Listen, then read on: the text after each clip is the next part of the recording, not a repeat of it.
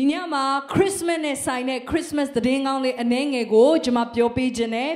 ပြီးရင်ကျွန်မဒီမှာရှိတဲ့ညီကိုမောင်နှမတွေရဲ့နော်လိုအပ်ချက်တွေအတွက်ဆုတောင်းပေးခြင်းတာဖြစ်တယ်။နှစ်သက်လည်းမကြခင်မှာရောက်လာတော့မယ်နော်နှစ်သက်ကြလို့ရှိရင်အားလုံးလည်းလွတ်မြောက်ခြင်းနဲ့သွားခြင်းကြမယ်လို့ယုံကြည်ပါတယ်နော်ကျွန်တော်တို့ခုနကတော့ပြဇက်သေးကအချို့သောအရာတွေတင်နဲ့တိုက်ဆိုင်နေတဲ့အရာတွေရှိမှာပါကိုယ်တိုင်နေမကောင်းဖြစ်နေတာလားကိုယ့်ရဲ့မိသားစုတွေဒုက္ခပြဿနာတွေခံစားနေရတာလားစိတ်တွေလေးလံနေတာလားဝန်နေခံစားနေရတာလားအဲ့ဒီအရာတွေအားလုံးလွတ်မြောက်ပေါ်ပါခြင်းကိုဒီနေရာမှာမိတ်ဆွေရရှိနိုင်တာဖြစ်ပါတယ်။ဘာဖြစ်လို့လဲဆိုတော့ဒီနေရာမှာဖခင်သခင်ရှိနေတယ်။ဖခင်သခင်ဒီညမှာမိတ်ဆွေကိုအတွေ့ခံမှာဖြစ်တယ်။အဲ့တော့ကျမတို့နော်ဒီညမှာခဏနေလို့ရှိရင်ကျမအနာရောဂါတွေအတွက်လည်းဆူတောင်းပေးသွားမယ်။အကယ်လို့သင်ခန္ဓာကိုယ်မှာမကျန်းမမာခြင်းနေနဲ့လာတယ်ဆိုရင်ယုံကြည်ပါဒီညမှာမိတ်ဆွေကျန်းမာခြင်းနမိတ်လက္ခဏာခံစားရမှာဖြစ်တယ်။နမိတ်လက္ခဏာဆိုတဲ့အခါမှာဒီနေရာမှာပင်လေဘုရားသခင်ကတင့်ရဲ့ယောဂဝေဒနာတွေကိုပျောက်ကင်းစေမှာဖြစ်တယ်။နောက်ပြီးတော့နော်အကယ်လို့ငွေကြေးတွေအစမပြေဖြစ်နေတယ်နော်ဒုက္ခတွေဝေနေတယ်ဆိုရင်လေသင်ကိုဒီညမှာဘုရားသခင်ကနမိတ်လက္ခဏာနဲ့ပေါ်ပါခြင်းတွေလွတ်မြောက်ခြင်းတွေခံစားစေမှာဖြစ်တယ်။အဲ့တော့အရင်ဦးဆုံး Christmas နဲ့ဆိုင်တဲ့သတင်းကောင်းလေးကိုကျွန်မပြောပြခြင်းနဲ့နှုတ်ကပတ်တော်ကိုကျွန်မနဲ့အတူအရင်ဦးဆုံးဖတ်ရအောင်ရှင်ယောဟန်ခရစ်ဝင်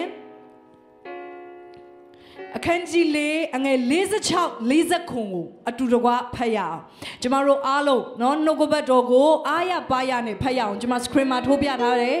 အတူတကွဖတ်ရအောင်ရေကိုစပြည့်ရေဖြစ်စေသောအရက်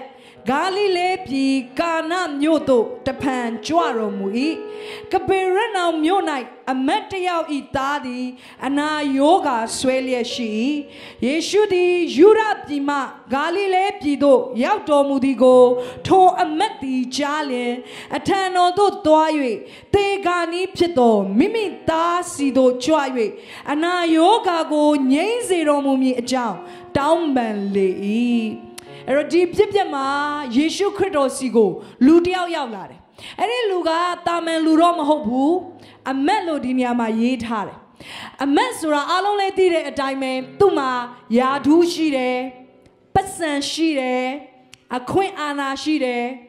အခွင့်အာဏာဆိုလူတယောက်ကိုသူကသေစေဆိုနောင်သေရတယ်နော်ရှင်စေဆိုရှင်လို့ရတယ်နော်အဲ့လောက်ဒီကိုအခွင့်အာဏာရှိတဲ့ယာဓုရှိတဲ့လူတယောက်ပါသူ့မှာပတ်စံနေအများကြီးရှိတယ်ဒါပေမဲ့သူ့မှာအခြေအနေတစ်ခုနဲ့သူကြုံနေရတယ်အဲ့ဒါကတော့သူ့သားကသေခါနီးဖြစ်တဲ့အခြေအနေဖြစ်နေကျမတို့လူတွေဘဝမှာလဲကျမတို့ကိုရှိတဲ့အရာတွေနဲ့ကိုအစင်ပြေနေတယ်ဆိုရင်တော့ဘယ်သူမှဖျားစီမလာကြပါဘူးဒါပေမဲ့ကျမတို့ဘဝမှာ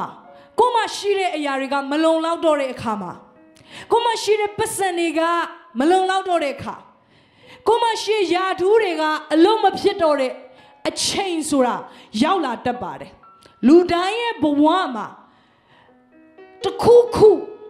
ကြုံရတဲ့အခါမှာဖျားစီကိုလာတတ်ကြတာသဘာဝပဲဖြစ်တယ်ဖျားရှိတယ်လို့မယုံတဲ့သူတွေတောင်မှကားတိုက်ခါနီးလဲကြအမလေးဖျားဆိုထားអော်ကြတာပဲဟုတ်လားမဟုတ်ဘူးလားဖယားမရှိဘူးလို့ပြောတာအမလေးကားတိုက်တာတော့မပြောပါနဲ့နော်တခါလေကားလေးခုံရင်တော့အမလေးဖယားဆိုထားអော်ကြတာဖြစ်တယ်နော်ဘာကြောင့်မလို့လဲဆိုတော့လူကသိတယ်နောက်ဆုံးမှာတော့ငါတို့ထက်ပိုပြီးတော့ကြီးမြတ်တဲ့ဖယားဆိုတာရှိတယ်သူစီကိုငါတို့လာမယ်ဆိုရင်ငါတို့ရဲ့လိုအပ်ချက်တွေကိုသူကကူညီပေးနိုင်မှာပဲလို့ကျမတို့သိကြတာဖြစ်တယ်ဒီနေရာမှာလဲဒီလူကသူ့မှာယာဓုတွေရှိတယ်သူ့မှာပတ်စံတွေရှိတယ်ဒါပေမဲ့သူ့ရဲ့အချစ်ဆုံးသားကိုသူဆုံးရှုံးရတော့မယ်အဲ့ဒီခါမှာတော့သူဒီတိုင်းမနေနိုင်တော့ဘူးဖျားစီကိုသူလှမ်းလာတယ်ဒီနေ့မိတ်ဆွေကိုလည်းကျွန်မအားပေးခြင်းနဲ့တင့်ချီနေတယ်ဘာတွေခက်ခဲနေလဲဖျားစီကိုလှမ်းလာဖို့ရန်အတွက်အားလုံးကိုအားပေးခြင်းနဲ့ဒီနေ့မှာဖျားစီကိုခေါ်ကြည့်ပါဖျားသခင်ကျွန်တော်ကျမရဲ့ပြဿနာတွေကျွန်တော်ကျမရဲ့အခက်ခဲတွေမှာကူညီပါခေါ်ကြည့်ပါဖယားတကယ်အံ့ဩဖွယ်သင်ရဲ့အသက်တာထဲမှာအလုပ်လုပ်ပေးမှာဖြစ်တယ်အဲ့ဒီနေရာမှာသူလာတဲ့အခါမှာသူ့ရဲ့ပြဿနာနဲ့သူယေရှုစီကိုလာတယ်လူကတော့လူချင်းတွေ့တဲ့အခါမှာတော့မှအမြဲတမ်းပြောတတ်တယ်မိတ်ဆွေလူပဲလာပါပြဿနာမယူလာနဲ့တဲ့နော် ဒါပေမဲ့ဖယားကတော့လူလာပါပြဿနာလေးယူလာပါလို့အမြဲတမ်းခေါ်နေတာဖြစ်တယ်သင်တို့ပြဿနာကတော့အနာရောဂါဖြစ်ရင်ဖြစ်လိမ့်မယ်အချို့လူတွေခန္ဓာမကျန်းမာတာတော့မဟုတ်ဘူးအချို့လူတွေစိတ်မကျန်းမာဖြစ်နေစိတ်ပိုင်းဆိုင်ရာမှာထိခိုက်နေတစုံတစ်ခုကလေးလံမှုတွေခံစားနေရညတွေအိတ်မပျော်ဘူးကြောင်းရွံ့ခြင်းတွေလွှမ်းမိုးထားတယ်မလေးရှားမှာတရားမဝင်နေထိုင်ရတဲ့အတွက်စိုးရိမ်ခြင်းတွေနဲ့နေထိုင်နေရတယ်ဘယ်တော့မှများငါမြန်မာပြည်ကိုအစင်ပြေပြေနဲ့အောင်မြင်မြင်နဲ့ပြန်နိုင်မလဲငါဘယ်လောက်ထိဒီအလုပ်ကိုဆက်လုပ်ရအောင်မလဲငါဘယ်လောက်ထိကိုလှုပ်ချင်တာတွေမလုပ်ဘဲနဲ့နေရအောင်မလဲငါအနာဂတ်ကဘာလဲဆိုပြီးတော့စိုးရိမ်ပူပန်နေတဲ့စိတ်တွေနဲ့နေထိုင်နေရတာလည်းဖြစ်ကောင်းဖြစ်နိုင်တယ်ဓမ္မမို့ရင်လေသင်ဝိညာဉ်မချမ်းမာတာလည်းဖြစ်ကောင်းဖြစ်နိုင်တယ်ဘာဖြစ်လို့လဲဆိုလူကိုဖျားကခန္ဓာစိတ်ဝိညာဉ်ဆိုတဲ့၃ပိုင်းနဲ့ဖန်ဆင်းထားတာဖြစ်တယ်ကျွန်တော်ရဲ့ဝိညာဉ်ကလူကိုလူလို့ဖြစ်စေတဲ့အပိုင်းဖြစ်တယ်သင်ကဝိညာဉ်ရှိနေလို့အသက်ရှင်နေတာဖြစ်တယ်ဘလောက်လာတဲ့ကောင်မလေးပဲဖြစ်ဖြစ်ဘလောက် handsome ဖြစ်တဲ့ကောင်လေးပဲဖြစ်ဖြစ်တည်သွားလို့ရှင်သူ့ဘယ်သူမှလူလို့မခေါ်တော့သူ့ကိုဘာလို့ပဲခေါ်လဲမသားလို့ပဲခေါ်တာဖြစ်တယ်ရင်ကြီးကြီးပေါ့နော်အလောင်းမောနော်အလောင်းကြီးလို့ပဲလူတွေကခေါ်တာဘသူကမှလူလေးချိုးလိုက်တာလို့ဘသူမှမပြောမသေးခင်အထိနော်သူဝိညာဉ်ကခန္ဓာနဲ့မခွာခင်အထိသူကတော့တန်ဖိုးရှိတယ်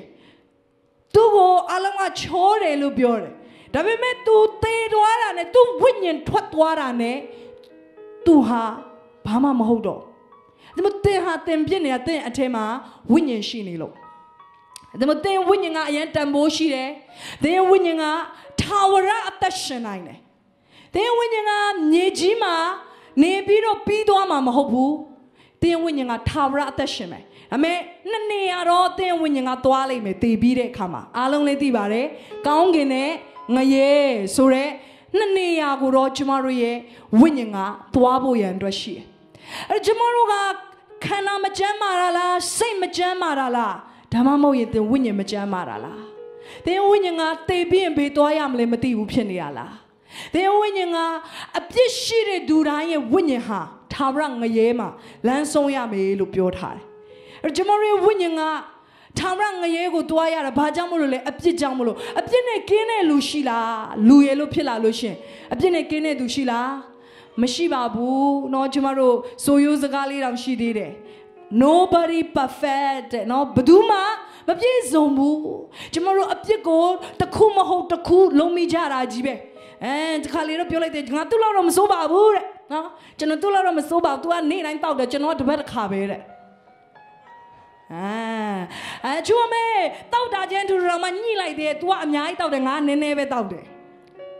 အကျိုးလည်းပြောတယ်ကျွန်တော်မတောက်တတ်ဘူးတဲ့မတောက်တော့မတောက်ဘူးဒါပေမဲ့ရှူပဲရှူတာနော်အကျိုးကျတော့လေအဲ့ဒါတွေမလုပ်ဘူးမွေးရစေဝါမလုပ်ဘူးဒါပေမဲ့ तू ကပါလေအတင်းပြောတယ်နော်အဲ့ဒါလေဝစီကံနဲ့ပြစ်မှားတာပဲကာယကံနဲ့မပြစ်မှားပေမဲ့အကျိုးကျတော့လေမနောကံနဲ့စိတ်ထဲကနေပြစ်မှားတာတွေရှိတယ်ရုပ်ရှင်တွေကြည့်ပြီးခါတယ်နော်လင်မယားဖြစ်နေတာစိတ်ထဲမှာဒါပေမဲ့ဟိုမှာမိမကြီးငုတ်တော့ဟိုမမေးမငုတ်တုံးနဲ့ဥပါလုံးနေတာချိုးอ่ะအဲ့ဒါလည်းမနှောခံနဲ့ပြစ်မှားတာပဲကျမတို့စိတ်တွေနဲ့ပြစ်မှားတဲ့အရာတွေရှိတယ်ကျမတို့နှုတ်နဲ့ပြစ်မှားမိတာတွေရှိတယ်အတင်းဖြင်းပြောတာတွေသူများကိုနာကျင်အောင်လုပ်မိတာတွေရှိတယ်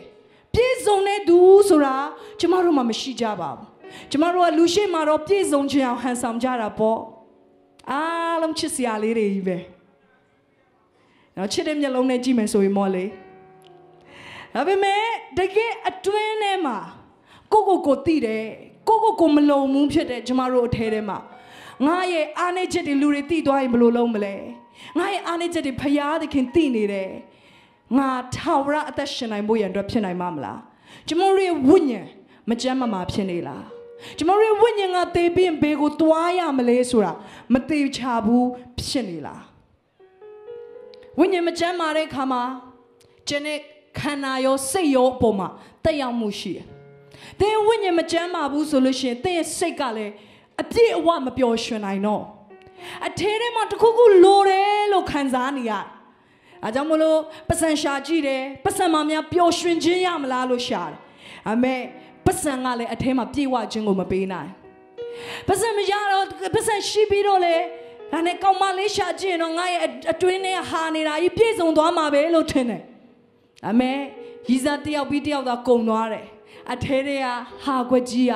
မပြေသွားဘူးဟုတ်လားမဟုတ်ဘူးလားအဲ့ဒါတော့မဖြေပါနဲ့ဟုတ်ပါတယ်ဆိုရင်တော့သိကြတယ်အရင်များသွားလိမ့်မယ်နော်ဟုတ်ပြီအချို့ကမမတ်မိတော့ဘူးတဲ့ဘေးတယောက်ကိုပြောတာလေတဲ့โอเคအဲ့ကျမတို့ရဲ့အထဲထဲမှာကျမတို့ဝိညာဉ်မကျမ်းမာဘူးဆိုရင်ကျမတို့ရဲ့ခန္ဓာစိတ်လည်းမကျမ်းမာတော့ကျမတို့ဝိညာဉ်ကအပြစ်လုပ်တဲ့အတွက်ကြောင့်မို့လို့ကျမတို့ခန္ဓာကိုယ်မှာအနာယောဂါတွေဖြစ်လာတယ်ယောဂါတွေခံစားရတယ်မကျမ်းမာခြင်းတွေဖြစ်တယ်ကျမအချို့လူတွေဆိုတွေ့ဘူးတယ်အဖေလည်းဒီယောဂါရှိတယ်သူလည်းဒီယောဂါရှိတယ်သူသားသမီးလည်းအဲ့ဒီယောဂါပဲရှိတယ်ဘာဖြစ်လဲအမင်္ဂလာကချိန်ချင်းအမင်္ဂလာကမျိုးရိုးစင်ဆက်တက်ရောက်နေတာဖြစ်တယ်အကယ်လို့မိတ်ဆွေသင်ဘဝတက်တာမှာတော့၎င်းသင်မိသားစုရဲ့တက်တာမှာတော့၎င်းအဲ့ဒီလိုမျိုးဖြစ်နေသလားအဲ့ဒါတွေကိုသင်ကြုံတွေ့နေရသလားရင်ဆိုင်နေရလားဒီညမှာလွတ်မြောက်ရလမ်းရှိတာဖြစ်တယ်ဒီအမက်လိုပဲမကျမ်းမာတဲ့အခါသင်ခန္ဓာမကျမ်းမာတာဖြစ်ကောင်းဖြစ်နိုင်တယ်စိတ်ပိုင်းဆိုင်ရာမကျမ်းမာတာဖြစ်ကောင်းဖြစ်နိုင်တယ်ဝိညာဉ်ပိုင်းဆိုင်ရာမကျမ်းမာတာဖယားနဲ့ဝေးကွာနေတာကိုတင်ဘေကိုတွားရမလဲဆိုတာမသိဘူးဖြစ်နေတာဖြစ်ကောင်းဖြစ်နိုင်တယ်အမေဘလို့အခြေအနေပဲဖြစ်ဖြစ်လူဟာဖယားသခင်စီကိုလာမယ်ဆိုရင်တော့အဖြေတွေ့ရမှာဖြစ်တယ်ဒီမှာအဲ့ဒီလူဟာဖယားသခင်စီကိုလာတယ်ဖယားသခင်ကိုပြောတယ်ကျွန်ုပ်ကိုကူညီပေးပါလို့ပြောတယ်သူဟာယာဒူးရှိနေရဲ့သားနဲ့သူဟာပတ်စံနဲ့ရှိနေရဲ့သားနဲ့သူအဲ့ဒါတွေဟာအလုံးမဖြစ်တော့ဘူးဆိုတာကိုသိပြီးတော့ဖယားစီကိုလာတယ်အဲ့ဒီနှိမ်ချတဲ့နှလုံးသားလေးကျမတို့မှာလိုနေတာဖြစ်ပါတယ်ကျမတို့ကဒီကလေးမှာငါမရှိတဲ့ပတ်စံတွေကငါ့ကိုပျော်ရွှင်အောင်လုပ်ပေးနိုင်မှာပဲဆိုပြီးခေါင်းမာနေရင်တော့ဖယားစီရောက်လာမှာမဟုတ်ဒီနေ့နှိမ်ချတဲ့နှလုံးသားကျမတို့ဒီနေ့ယူတင်ဝစ်ဆောင်မို့လိုတယ်ငါဖယားသခင်ကိုလိုတယ်လို့စပြီးတော့ပြောကြည့်ပါအဲ့လိုပြောမယ်ဆိုရင်ယေရှုကသူ့ကိုညင်းလားဆိုတော့မညင်းပါဘူးအဲ့ဒီလူကိုယေရှုကဘာပြောလဲဆိုရင်ကျမနဲ့အတူဆက်ပြီးတော့ကြည့်ကြည့်ရအောင်အငယ်48ကနေ50မှာ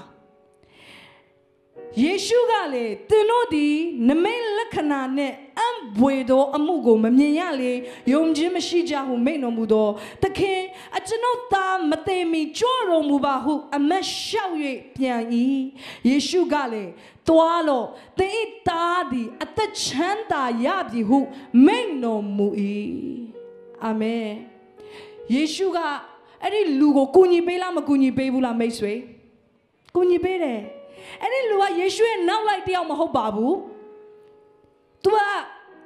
तू အပြစ်မှာနေတဲ့လူတယောက်ပါဖះเจ้าမမတ်တဲ့လူလည်းမဟုတ်ဘူးယေရှုရဲ့မိတ်ဆွေလည်းမဟုတ်ဘူးဒီနေ့သင်ဟာခရစ်ယာန်ဖြစ်ချင်မှဖြစ်မယ်ဖះเจ้าအမြဲတမ်းလာတဲ့လူဖြစ်ချင်မှဖြစ်မယ်ကိစ္စမရှိဘလို့လူပဲဖြစ်ဖြစ်ယေရှုစီကိုလာတယ်ဆိုရင်ယေရှုကကူညီပေးမှာဖြစ်တယ်ယေရှုကအဲ့ဒီလူကိုမငြင်းပယ်ဘူးအဲ့ဒီလူကိုငါမင်းကိုအမှုပြုတ်ပေးမယ်ငါမင်းကိုကူညီပေးမယ်လို့ပြောတဲ့ဖခင်ဖြစ်တယ်အာမင်ယေရှုကဘာသာရေးနဲ့မတူတဲ့အရာတစ်ခုကဘာသာရေးအမြဲတမ်းကျမတို့ကိုလုတ်ခိုင်းတယ်ဒါပေမဲ့ယေရှုကတော့ကျမတို့ကိုလုတ်ပေးတယ်ဘာသာရေးမကောင်းတာမဟုတ်ပါကျမတို့ကမကောင်းတာဖြစ်တယ်ဘာသာရေးလုတ်ခိုင်းတယ်ကျမတို့ကမဆောင်ထိန်နိုင်လားကုသိုလ်ကတပဲလုတ်တယ်ငရဲကသိပြီးရောနော်ကုသိုလ်ကတပဲငရဲကတပိတ်တာဒီတခါကလူတယောက်ကကုသိုလ်ရအောင်ဆိုအလှလုတ်တယ် तू ကအလှလုတ်တော့ तू ကအကြီးကျယ်ဝတ်သားတွေချက်ပြီးတော့နော်တခါတည်းမိုးပြေးတယ်နဲ့ချက်ပြီးတော့ရွာကလူတွေအားလုံးကို तू ကအလှမှာကျွေးတယ်အမေကျွေးပေမဲ့သူများစားတာများတာကို तू ကအထဲထဲမှာမကျေနပ်ဘူးဖြစ်နေအဲ့တယောက်ကလည်း6ပကံရှိပြီနော်ဒီတယောက်အထဲထဲမှာကြိတ်ပြီးတော့ပြစ်မာနေတယ် तू လုပ်တဲ့ကုသိုလ်ကတပည့် तू ရတဲ့ငရဲကတပိတ်တာဖြစ်နေတယ်အဲ့လိုမျိုးပဲကျမတို့ဖြစ်မိကြတယ်မဟုတ်လား အချို့တွေကတဲ့တကြမ်းမအတာရင်နဲ့တခါတည်းအပြစ်တွေကိုဆေးတယ်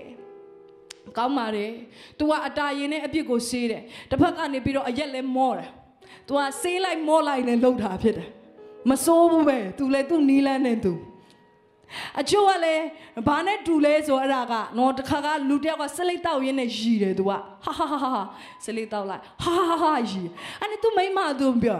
ရှင်ဘာဖြစ်နေတာလဲယူသွားပြီလားစလိတ်တောက်လိုက်ရီလိုက်နဲ့ तू ကပြောတယ်စလိတ်တောက်ခြင်းကျမ်းမာရေးကိုစိုးရောစွာထိခိုက်စေတယ်ရီခြင်းကအသက်ရှည်စေတယ်အဲ့တော့ငါစလိတ်တောက်လိုက်ပြန်ရီလိုက်လို့တော့တိုးသွားတဲ့အသက်ကိုငါပြန်ပြီးဆွဲဆန့်နေတာဖြစ်တယ်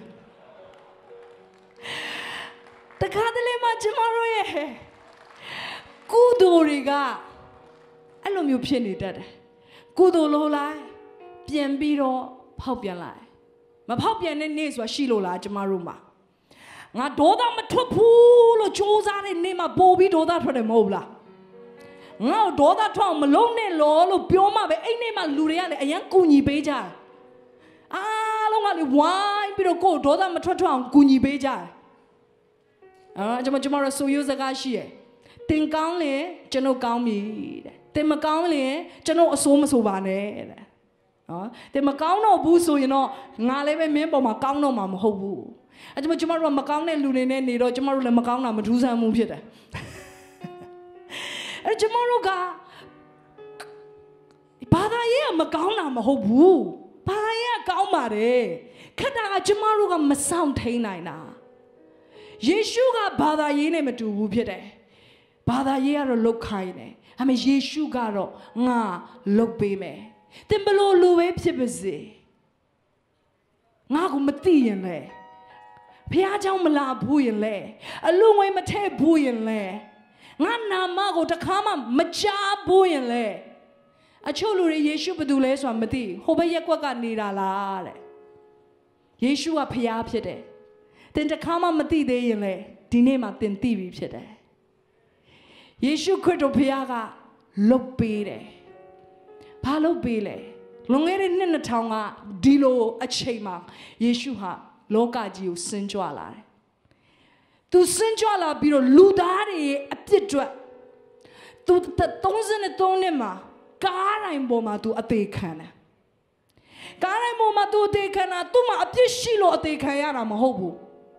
ကျမ်းစာတစ်ပိုက်ကဒီလိုပြောတယ်ကျမနဲ့အတူကြည့်ကြည့်အောင်ရှင်ပေတရုဩဝါဒစာပထမဆောင်အခန်းကြီး2အငယ်24မှာဖတ်စီခြင်းနဲ့အလုံးတူတကွငါတို့သည်အပြစ်နဲ့ဆိုင်သောအရာ၌အသေးဖြစ်၍ဖြောင့်မတ်ခြင်းအရာ၌အသက်ရှင်စေမည်အကြောင်းငါတို့အပြစ်များကိုကိုယ်တော်တိုင်တစ်တိုင်မှာခံတော်မူပြီး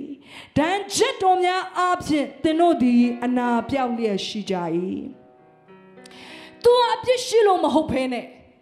ကျမတို့ရဲ့အပြစ်တွေစေကြောခြင်းခံရဖို့ရန်အတွက်ဒီမှာပြောတယ်အပြစ်နဲ့ဆိုင်တဲ့အရာမှာသေဖို့ရန်အတွက်ကျမတို့အပြစ်တွေသေဖို့လိုတယ်မသေလို့နေ့တိုင်းထလာတာ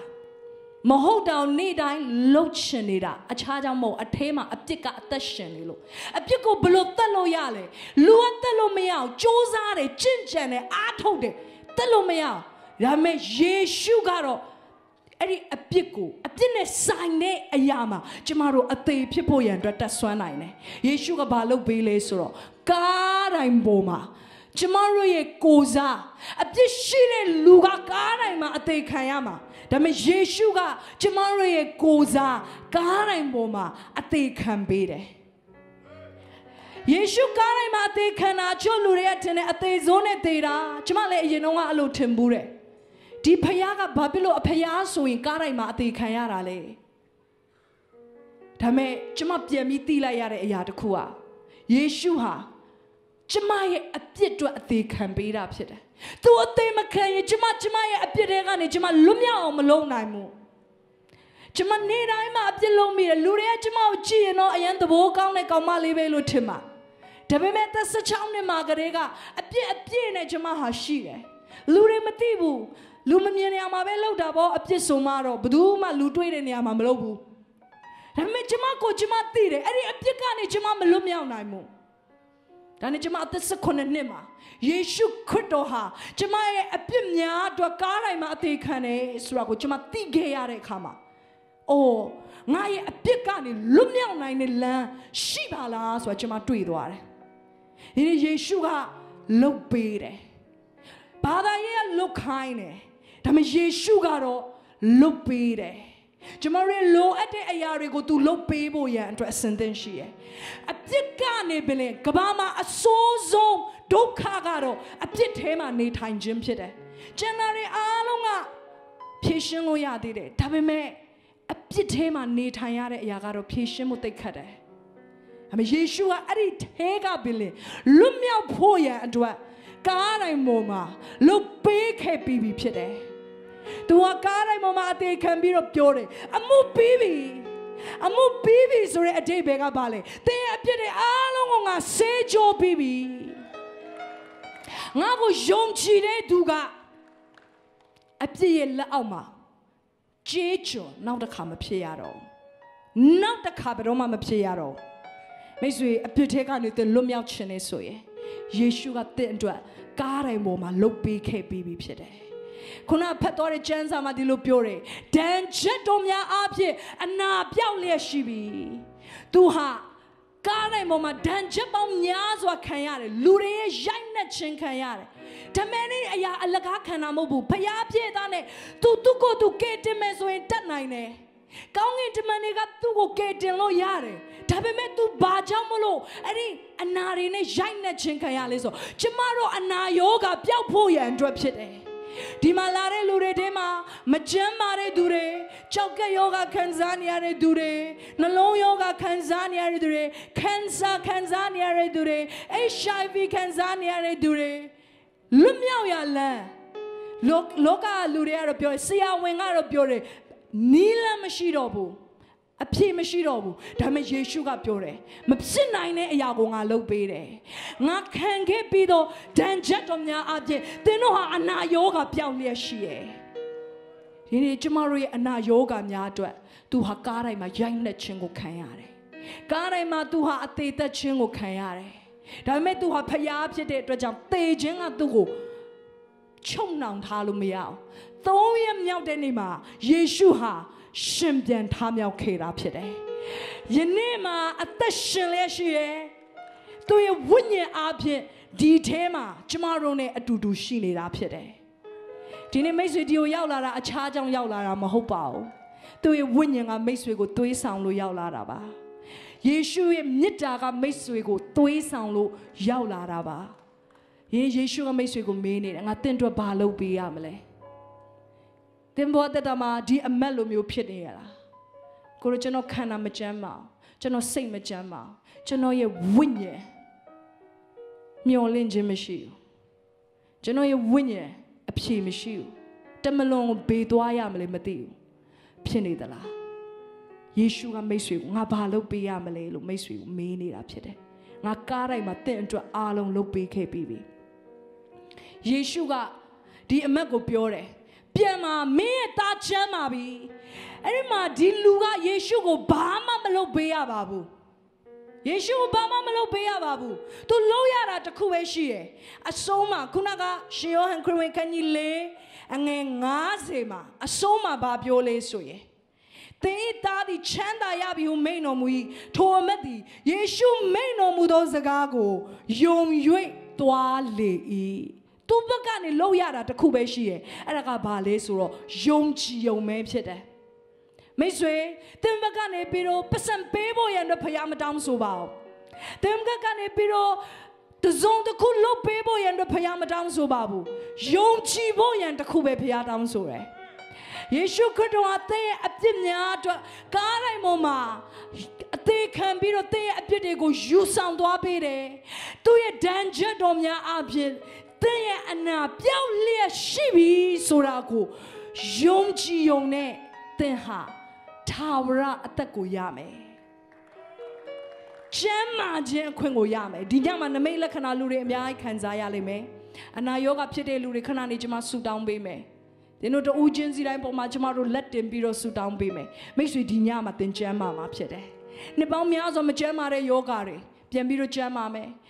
ကျမတို့မျက်စိရှိမှာပဲလူချိုတွေမျက်လုံးကန်းတဲ့အရာတွေပြန်ပြီးတော့ပွင့်သွားတာတွေမြင်ရတယ်လမ်းမလျှောက်နိုင်တဲ့သူတွေပြန်ပြီးတော့ရှောက်နိုင်တာမြင်ရတယ်အဲ့ဒီအရာတွေကဒီညမှာတကယ်ဖြစ်မှာဖြစ်တယ်သင်မျက်စိရှိမှာပဲဖြစ်မှာသင်ဘဝမှာလိုအပ်နေတယ်ဆိုရင်သင်ကိုယ်တိုင်ခံစားရမှာဖြစ်တယ်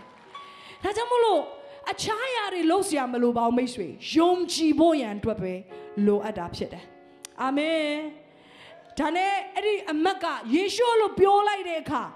သူ့အိမ်ကိုယေရှုမလိုက်လာပါဘူးသူ့အိမ်ကိုပြန်သွားတဲ့အခါမှာသူ့အိမ်လည်းရောက်ကိုအိမ်မှာသူ့သားကကျမ်းမာနေတယ်ဝါသူ့သားကပြန်ပြီးတော့ကျမ်းမာနေတာကိုသူအံ့ဩဖွယ်တွေ့ရတယ်ဒါနဲ့သူ့ရဲ့ကျွန်တွေကိုသူမေးတယ်ကျမနဲ့သူကြည့်ရအောင်အငယ်51ကနေ53မှာရှင်ယောဟန်ခရစ်ဝင်ခန်းကြီးလေးအငယ်51ကနေ53အသက်ရှင်တဲ့ဖခင်ရဲ့နှုတ်ကပတ်တော်အတူတကွဖတ်ရအောင်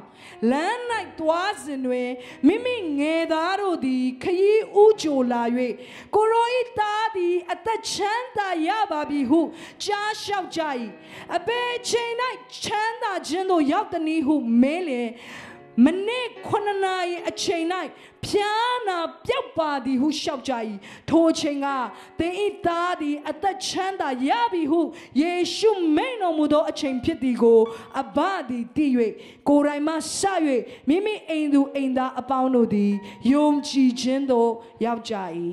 အာမင်ယေရှုပျောက်ပြီလို့ပြောတာ ਨੇ ချက်ချင်းဆိုသလိုပင်လေကောင်းလေးကယေရှုနဲ့အတူတူမရှိနေပါဘူးအဝေးကြီးမှာပါဒါပေမဲ့သူ့ရဲ့အဖေရဲ့ယုံကြည်ခြင်းကြောင့်မို့လို့ယေရှုပျောက်ပြီလို့ပြောတဲ့အချိန်မှာပဲလေချက်ချင်းပျောက်သွားတယ်မိတ်ဆွေဒီနေ့မှာဖျားသခင်ကဒီနေရာမှာနံဝိညာဉ်အားဖြင့်ဖြစ်ရှိနေတယ်သင်အနာမှာတော့ယေရှုကကိုယ်ထေကြီးနဲ့တော့မရှိပါဘူးဒါပေမဲ့သူ့ရဲ့စကားသူ့ရဲ့နှုတ်ကပတ်တော်ကပြောနေတယ်ငါခံခဲ့ပြီးတော့ဒဏ်ချက်တော်များအဖြစ်သင်ဒီကျမ်းမာလျက်ရှိပြီငါရဲ့အသေးခံခြင်းအပြင်သင်ရဲ့ဝိညာဉ်ဒီကယ်တင်ခြင်းရပြီသင်ဒီအပြစ်လောက်ကနေလွတ်မြောက်ပြီယေရှုကပြောတဲ့စကားကိုယုံကြည်တာနဲ့ချက်ချင်းဆိုသလိုပဲလေသင်ရဲ့အသက်တာထဲမှာသင်ရဲ့ဝိညာဉ်ဟာကယ်တင်ခြင်းခံစားရမယ်သင်ရဲ့ခန္ဓာဟာကျမ်းမာခြင်းခံစားရမှာဖြစ်တယ်ဒါကြောင့်မလို့ညီကောင်မောင်မတို့ထိုဖျားသခင်ဝိညာဉ်တော်ဟာဒီနေရာမှာရှိနေတယ်နှစ်သက်ကိုမကြခင်မှာကျမတို့ဝင်စားရတော့မယ်ဒီတိုင်းမဲ့တင်သွားစရာမလိုပါဘူးစိတ်ပြည့်ခြင်းဝမ်းနည်းခြင်းတွေနဲ့တင်သွားစရာမလိုပါဘူးကျမအသက်16နှစ်မှာစိတ်တအားပြက်လို့ကိုယ့်ကိုယ်တက်သေးခြင်းနဲ့ထိပေါက်တယ်မလေးရှားနိုင်ငံမှာကျမရောက်လာတယ်နေ့တိုင်းစိတ်ယုပ်လို့ပဲအလုပ်လုပ်ရတယ်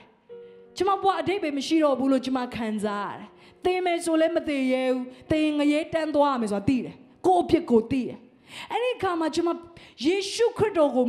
မိမိကယ်တင်ပိုင်ရှင်ဖြစ်ကျမယုံကြည်လက်ခံလိုက်တဲ့အခါကျမရဲ့ဘဝဟာထူးခြားစွာပြောင်းလဲသွားတယ်။နေ့တိုင်းဟာဝမ်းမြောက်ခြင်းနဲ့ပြည့်စုံရတဲ့အခွင့်ရတယ်။ကျမသေရင်လဲထာဝရအသက်ကိုကျမရပြီဆိုတာ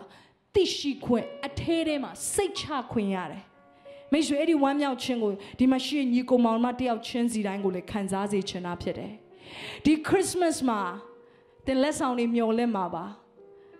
တင်ကိုလက်ဆောင်ပေးတဲ့သူလည်းရှိမှာပါမရှိရင်လည်းမရှိဘူးပေါ့လေဒါပေမဲ့မိတ်ဆွေကိုမမေ့စေချင်ဘူးအကောင်းဆုံးလက်ဆောင်ဖခင်သခင်ကတင်ကိုပေးနေတယ်အဲ့ဒီလက်ဆောင်ကတော့ယေရှုခရစ်တော်ဖြစ်တယ်လွန်ခဲ့တဲ့နှစ်2000ကတည်းကကျမတို့အတွက်ပေးပြီးပြီဖြစ်တယ်အဲ့ဒီလက်ဆောင်ကိုတင်လက်ခံပါလားလက်ဆောင်ဆိုတဲ့သဘောတဘာဝကအဖိုးခပေးစရာမလိုဘူးတစုံတယောက်ကတင့်ကိုပေးတာတင့်ဘက်ကလက်ခံဖို့ရန်အတွက်ပဲလိုအပ်တယ်တင်လက်ခံလိုက်မယ်ဆိုရင်အဲ့ဒါတင့်အတွက်ပဲဖြစ်တယ်ဒီနေ့ယေရှုကိုတင်လက်ခံမယ်ဆိုရင်တင်ဘဝယခုဘဝနောင်ဘဝစိတ်ချရပြီကျမ်းမာခြင်းဝမ်းမြောက်ခြင်းလွတ်မြောက်ခြင်းနဲ့ပြည့်စုံမှာဖြစ်တယ်အဲ့ဒီလက်ဆောင်ယေရှုကိုလက်ခံခြင်းနဲ့ဆိုရင်ဒီညမှာမိတ်ဆွေကိုအခွင့်အရေးပေးခြင်းနဲ့ကျမတို့ခဏလောက်မျက်စိလေးမိတ်ရအောင်ကျမတို့ခဏလောက်မျက်စိမိတ်ရအောင်ဖခင်ကိုအာယုံပြုစေခြင်းနဲ့ယေရှုဖခင်ကိုသင်အာယုံပြုစေခြင်းနဲ့ကားတိုင်းပေါ်မှာအသေးခံပေးခဲ့တဲ့ယေရှုဖခင်ကိုအာယုံပြုစေခြင်းနဲ့အဲ့ဒီယေရှုဖခင်ကိုသင်ဘဝမှာသင်ရဲ့ခန္ဓာစိတ်ဝိညာဉ်ကယ်တင်ခြင်းရဖို့လွတ်မြောက်ဖို့ရန်အတွက်လက်ခံခြင်းနဲ့လက်ဆောင်ယေရှုကိုနေရာပေးခြင်းနဲ့လက်ခံခြင်းနဲ့ကျွန်တော်ကျမထာဝရအသက်ရခြင်းနဲ့ ဆိုရယ်ရှိတဲ့နေရာကနေလက်ကလေးမြောက်စေခြင်းတယ်